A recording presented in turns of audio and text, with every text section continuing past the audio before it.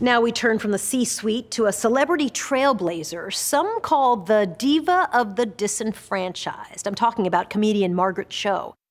I told my mother when I was 14 I wanted to be a comedian. And she said, "Oh, maybe it's better if you just die." In 1993, Arsenio Hall introduced Cho to late-night TV audiences. Just a year later, Cho came to primetime in the ABC series All-American Girl, with Cho playing the role of Margaret Kim, a character created just for her. The sitcom, about a culture clash and the generation gap, made history as the first primetime series to feature a Korean family. Tell me a little bit about your mom and dad and how they felt about their teenager doing comedy. So they, first of all, didn't really quite understand what stand-up comedy was. Also, they never saw Asian people represented anywhere in the media, so they just didn't think it was possible for me to have a career in stand-up comedy. My father went to Seoul in the mid-'80s, and he spoke to a mudang, which is a shaman, and she told him that I would be an international star within 2 years, and then he was like, oh yeah, it's fine, you could do, go ahead, you'll be fine. Like the weird vote of confidence from the Korean shaman actually gave him the sort of like idea, oh, I guess it'll be okay. I remember really back in the early 90s when I first saw you, and I just remember thinking like, wow, you were kind of, I think, among the very like female Asian who was public in comedy. Am I wrong about that? I was the only one. I think that there were other comedians beforehand that you would see, but not as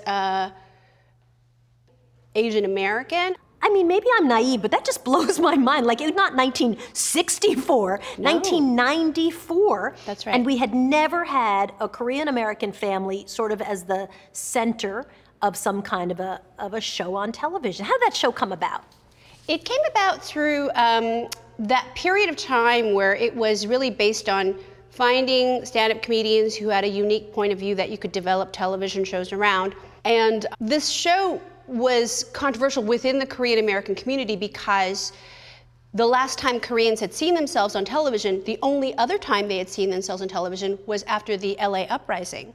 So they were on the rooftops defending their businesses in Koreatown after the Rodney King verdict was read out. So it was like a very contentious time to be a Korean. It was tough, but I'm glad that it happened. I think it led to, you know, what we have now as Asian American entertainment. There's so much that we owe to that show, which I think is really phenomenal, and it's pretty much my greatest achievement, that I've inspired an entire generation of Asian American comedians in particular to pursue comedy. I think for a lot of trailblazers and troublemakers, it just can feel a little hopeless. Like it's a bad time if you focus on that.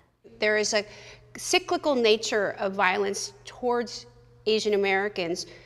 There is some sort of idea that we're not part of America, but we've been here. So the way that I look at Asian Americans is that we have this tremendous resilience to keep carrying on, and I know that we'll get through this. And finding humor there is challenging, but it's also essential to fixing the problem and getting over it. Margaret Cho, I'm such a big fan. It's so nice to meet you, like remotely. Yes. Like so great to talk to you. I'm such a fan of yours. Thank you.